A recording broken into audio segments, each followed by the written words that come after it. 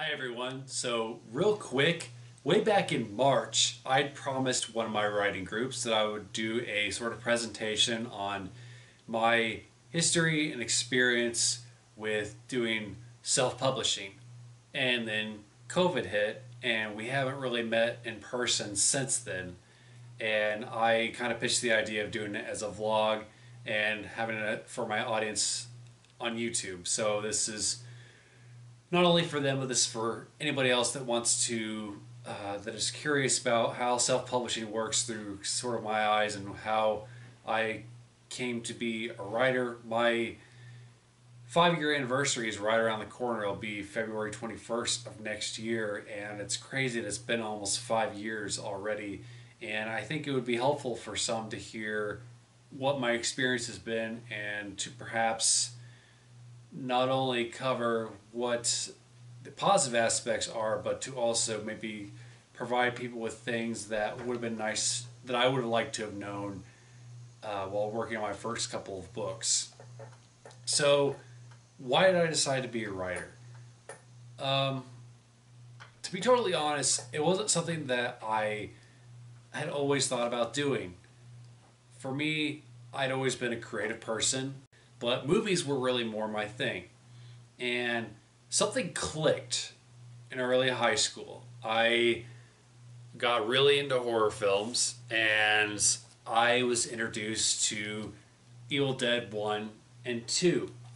And I watched these movies and I watched them with the commentary, and Bruce Campbell, Sam Raimi, Rob Tapper, the main actor, the director, and the producer, hear them talk about making their film, I realized that these three guys were just a couple of dudes that went to high school together, and that essentially the first Evil Dead was pretty much a bunch of kids making a movie. Before that time, I thought movies were just kind of this thing that only, I guess, really wealthy people made. It wasn't, people that, like me, could do. So it was really neat to hear these three regular guys talking about making this film together, and you could tell that the film was made by, I hate to use the word amateurs, but that's part of Evil Dead's charm. If you've seen the film, both the second and the first, but there's a lot of talent there, and it's clear that they just loved what they were doing. And I was like, I want to do that. That's when it clicked for me that I wanted to be a creative person and to have a career in film. So I graduated from high school and I went to school for business management, and I eventually dropped out of that and became more involved in theater and film. So I auditioned a lot. I wrote lots of screenplays, and nothing really came of it. Auditioning around this area was very, very difficult at the time, and I realized that perhaps I would have to move out of Ohio. And my original plan was to move to California. So I started working about 60 hours a week, and I did that for several years. I continued to study film, and something personal kind of happened where I was like, I can't really move outside of Ohio. What can I do to still be a creative individual? And then I came across this writing thing. It was a contest. It was called the Stokercraft Short Story Contest, and I had a week off work and I wrote this short story called The Search for Christine Carpenter. I didn't win anything, but it was just so much fun. I was like, something clicked where I was like, books are basically like movies, except I don't have to worry about casting. I don't have to worry about special effects. There's a whole slew of other things I would have to learn that I would have to worry about. But the reason I couldn't make movies at the time was because I could never get other individuals to commit. I could never get other people to get on board, and those that were on board would often cancel, or I couldn't get schedules to match up, and it was a whole frustrating thing. But all those things were not a problem when it came to writing books. So I started working on other short stories and outlining a potential series. And I'd always been interested in horror. And so I worked on my first book, Revolving Doors, and my second book, Phantom Lock: The Lost, simultaneously. And basically what I did to learn about the process was I just took a deep dive into YouTube through other authors that had done this already, and I did a lot of reading on both self-publishing and traditional publishing, and I met as many authors as I could that lived locally, and even some that lived outside of state I Skyped with, and even to this day I still do this. I try to absorb information from people that are a lot wiser than I am. And that was my process through learning about self-publishing, was talking to people that had done it already. And the reason I went with self-publishing instead of traditional was because, not necessarily because I thought it would be hard to shop these books to publishers, but I was concerned about creative control. You know, my director hero, John Carpenter, one of the things that felt sorry for him was that there was a lot of studio interference sometimes in some of his bigger films, and I didn't want to have that same experience. You know, so I wanted to choose all my covers. I wanted to have control of my story. You know, for better or for worse, I wanted to make all of my own decisions for the most part, and to hire my own people, hire my own editors, and hire my own cover artists. And going to self-publishing, that also meant I would have to market the books myself. I would have to pay for everything. And that was a definite trade-off, and something that I think people should know about self-publishing before going into it, is that it's a lot of responsibility. It's a lot of hard work. I'm not saying that traditional publishing is not hard work, but you know, self-publishing, everything is on your shoulders, pretty much. I mean, that's just the reality of it. But at the same time, I find that very thrilling and also rewarding too, because I mean, I built this basically all myself.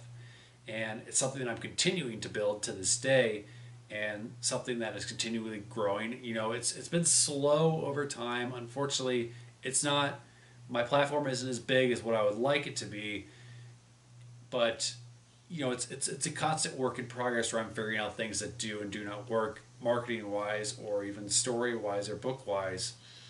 And so let's rewind a little bit. So I started working on Revolving Doors and Phantom Lock: The Lost. First, I wrote both books, and I started looking at cover artists. And this is something that I learned the hard way. This is not the cover that I wanted for this book. I hired an artist, and she's extremely talented. I think the art she did for this book and the Phantom Lock series is great. However, when we started working on the cover for Revolving Doors, we had a strong disagreement on what the cover should be, and which was strange to me, because I was the author and I was paying her to do it, but she had a certain thing that she thought would be a better idea than what I had in mind. So I was in a pinch, because I was publishing this. I was really close to wanting to publish this. So I did something that I probably shouldn't have done. I went with I went with this instead, and it was just like, I just want to publish this damn thing so that way I can decide that if it's something I want to do with the rest of my life. And looking back, I wish that I had waited and that I had hired somebody else to do the cover for this, that I had just worked with Emily, the person that has done my covers ever since then, for the rest of my books. But you know, this is the things that you learn. And as far as hiring an artist, what I did was I went on forums, I went on Facebook, I talked to lots of people throughout this process, and I wanted to hire somebody that I didn't necessarily know personally, because then I would feel more inclined to be completely honest with them. And I I made sure to check their background. I made sure to check their portfolio to make sure that that their style was something that would match with my kind of storytelling. And when I came across Emily Thornton, who has done covers for all of my books except for Revolving Doors, I connected with her pretty well. Like, we talked through Skype initially, and we talked about her previous work, and I I don't think she had done book covers before, but I could see a lot of potential in her earlier work, and I was like, this has I think that your style would be really good for my kind of writing, and I I've always been really happy with the work that she's done on my books. There's Phantom Lock series, there's the Legacy, the Half Angel series. I'm extremely proud of her for doing these. Um, so I just love the kind of mesh of traditional book covers, but also there's a slight comic book feel to her art. And, I grew up reading comic books, so I like that they're sort of unusual in that way, that they're a mesh of both those worlds. And I have become friends with her since then, but there's that work relationship too, where I feel 110% ready to be honest with her if I don't like something, and I know she appreciates that. So when you're hiring somebody to be your cover artist, it's even when you cross all your I's and dot all your T's, you're not always going to have 110% success. My first cover artist, we had our disagreements, and then Emily, who I've worked with since then, we've had nothing but a great work relationship, and I'm very thankful for that. And I think the thing that terrifies me the most is the possibility of me being like, hey, I've got another book I'm working on, and her saying that she has decided to move on from doing that sort of thing. But it's been a great work relationship, and I would strongly suggest doing all the steps that I've suggested, but also remember that it's not always going to work out perfectly, and to kind of prepare yourself for that. And as far as cost of book covers, I don't want to say too much because I think that's private information. However, I will caution you to use common sense, but also don't be cheap. I think that I think Emily is worth every penny that I pay her to do the cover art and to do the character arts that she has done. But that being said, I don't spend hundreds or thousands of dollars on character art. I mean, if you can afford to do that sort of thing, then go for it. But if you're working on self-publishing and you're poor like me, that sort of thing isn't necessarily an option. So you have to kind of work within your means, and that's a strong reality within self-publishing. So we've talked about art. Now what about everything that's inside? So you've written the book and you've self-edited it to the best of your ability. What do you do next? Well, I usually do two things. I get a group of beta readers, and then I work with an editor, a professional editor. And as far as beta reader goes, they're like a test audience, and you can either give them your edited book or your like rough draft. So when you give them your rough draft, make sure they know that it's a rough draft. Otherwise, they're going to be trying to help you with grammar and stuff. But I would encourage you to tell them to just focus on story stuff, because the punctuation and grammar is mostly for what you hire the editor for. And typically the editor's going to be better at it too. But beta readers can be friends, acquaintances. You want to make sure that they're people that you can trust. other writers is good too. I've had anywhere from 5 beta readers to 20. It's been different with every book. Some just sometimes during certain parts of the years, I've had struggles getting people to read my book, and again, that's just another tough reality. I have friends that say they have like over 50 beta readers, which is an insane amount. And then there's another friend who has just one or two typically. And it's self publishing. You can do whatever the hell you want, but just kind of make sure that you're doing the best that you can. And as far as hiring an editor, I almost did the exact same thing that I did when hiring a cover artist. I went on online forums, Facebook groups, talked to lots of people, and I came across Amber. And Amber's been terrific to work with. I've worked with her since Phantom Lock the Lost. Gail Matson has worked with me on Revolving Doors and several other of my books as sort of a secondary editor. And I I can't remember how exactly Amber and I met, but it was definitely through an online forum. And I again kind of connected with her on a personal level, even though I didn't know her personally. We just clicked, and I think that's important to have with an editor too, is to kind of have the same interests. It's like Amber likes the horror genre too, so I don't think when you're hiring an editor, if you're working in a certain genre, don't hire an editor that typically works like if for me hiring a romance editor would probably not work out all that well because he or she would not be as invested or would maybe not be as knowledgeable in that sort of thing. But I was lucky because Amber is a fan of a wide variety of genres. So if I suddenly decided I wanted to write science fiction or maybe even romance, I think that she would be able to handle that. But there are certain editors that are genre specific, excuse me.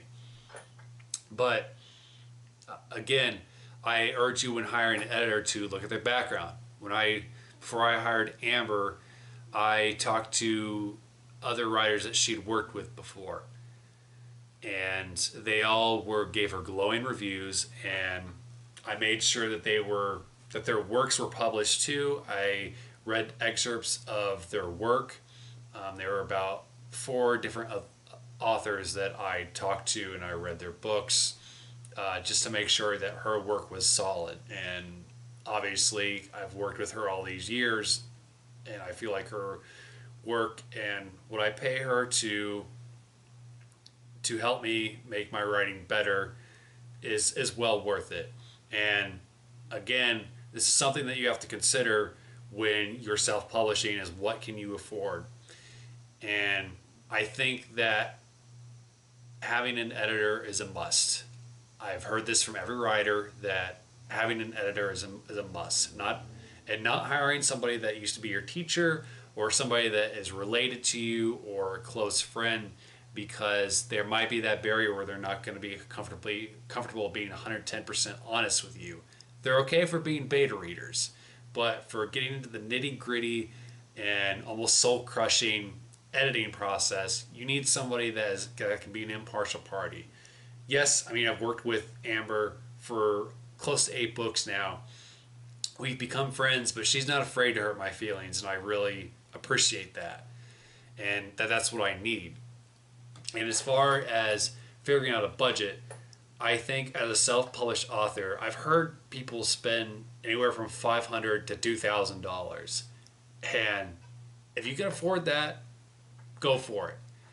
But again, you have to stay within your own means. I'm not going to say how much I pay Amber, but she's well worth what I pay for her. And I think it's something to consider. I would not skip out on having an editor. I think it's extremely important to make sure that your work is the best that it can possibly be. So I've heard of a couple of writers that do self-editing, or have done what I said before. They hire a teacher or a family member, and it shows. Like, it really shows. It's like when you watch a cheap movie and they skimp out on the special effects. It shows. I mean, and if you're going to go that route, I think another thing I would recommend is decreasing the price on your book, because you want to make sure you're not ripping people off.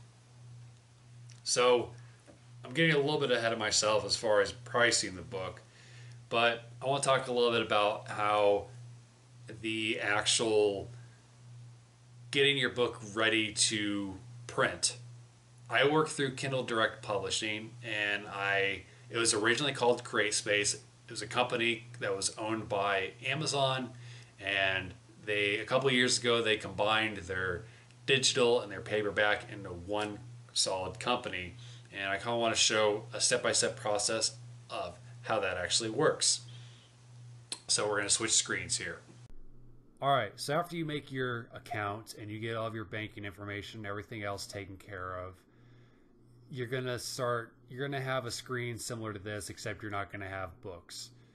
There will be a link that takes you to either the digital version or the physical version of your book, and we're going to look at what the physical version is, because I always like to do that first, because that makes the digital version, the Kindle version, a lot easier to do. And again, I'm going to do my best to give as much information as I can, but this will be sort of an abbreviated version just to kind of give you an idea of what exactly you're getting yourself into. So on this screen, you have the option for what language your book is in. You have the title, and then if you're working on a series, you can upload what series it is and say what number it is, which is extremely helpful for people that want to find certain installments. Next, you're going to be given your author credit, and you're going to want to put whatever name you're going to use, whether it's your actual name or pen name. Usually I use my pen name, A. Charles Ross. And then if you're co-writing this book, it gives you the option to put in additional authors. Then after that is your description. I just put in something really simple just for an example. But typically it's pretty wide on what you can put into your description as far as for your book, but I would recommend keeping it under a paragraph. Next, we have keywords, and KDP offers up to 7. I usually try to fill out all 7 if I can, but that's not always an option. But I would recommend doing at least 4, because this helps the readers not only find your book, but know if its themes are something that they might be interested in. And then categories is a more condensed version of that. This also helps readers find your book and discover it. Next is uploading your book and formatting it. This is by far my least favorite part of publishing the book, because it can be very frustrating at times. Now, KDP does tell you what dimensions to put your book, so that way if you use Word or whatever, you can try to get your pages to that format, so that way everything fits and things don't look cockeyed. So you're going to want to make sure to go through your book and make sure that chapters aren't off, or there aren't words that are off the page, or images that are slightly askew.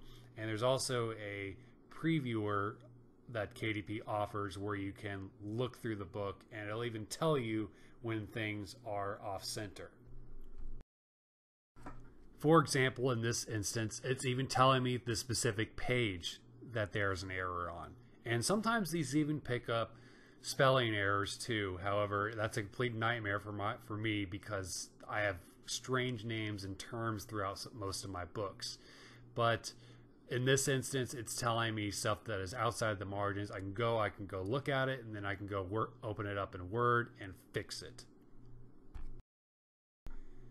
Next, you're going to work on your book cover. Now, KDP offers several options for templates, and I always like to use their templates. They've got really good ones. However, there is an option to build a template yourself, and I haven't done that yet, so good luck if you do try to attempt that. But the important thing is that when you're working with your cover artist, is to make sure that the dimensions of the cover or the art fits there. Otherwise, you'll get things that are cut off, and that's no good. But it shows you it'll show you where things are cut off too. KDP is pretty good at showing where things are going wrong.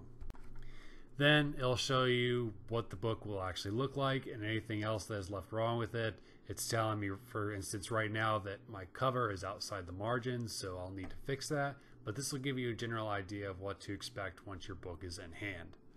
Next is the big one, what everybody always asks about. What do I price my book at? Well, that's a complicated answer. I would recommend that you look at other books in your genre that are of similar size, and of course try to consider the cheaper your book, the wider audience you're probably going to reach. And again, like I said earlier, if you're kind of skimping on the editing and the art, you might want to consider that in your price as well. But it gives you different options as far as how much you're going to make as far as royalty, and it'll tell you exactly what you're going to make, and it even sets up how much you're going to make in other countries as well. And here's that example. This shows what I'm going to be making from different Amazon marketplaces all across the world. So once you've done all that, you don't have to publish the book immediately. You can actually order a proof copy, which I would highly recommend doing, and going through and making sure that everything looks as it did online, make sure nothing's cut off, no pages are missing, and to make sure that the cover isn't blurry. I would encourage people to do that. But that's it. Typically, depending on how big your book is, those are typically pretty cheap between the printing cost and the shipping costs to get your book to you. But it's something I would highly recommend. And then after, if you're happy with it, you can launch your book and you're ready to go. So that is basically a condensed version of what it's like to publish through KDP.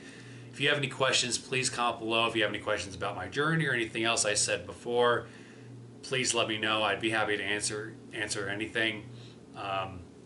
It's been an interesting ride, and it's been an interesting little experiment, and it's been one of the biggest joys in my life. It's brought me a lot of really great friendships, and of course the creative process has been a lot of fun.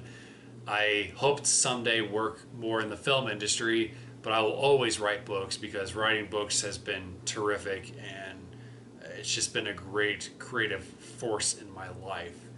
And I'm extremely fortunate and thankful to have that in my life. So, are you considering being self-published? Are you traditionally published? Have you been self-published for even longer than me? Comment below, let me know. Thanks always for watching. Bye.